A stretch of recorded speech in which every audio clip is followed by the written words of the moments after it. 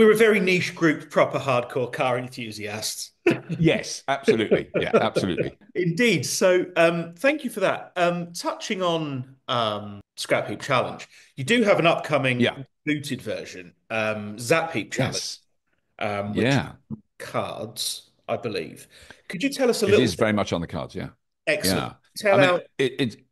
it's very early days, but we know we are doing it now. I just thankfully just had a conversation. So we've managed to secure the funding. Different. So we're actually filming it in fairly well kitted out workshops at a secret location, but not quite to the same sort of extravagant fashion that we would have been able to do on the original Scrap Heap.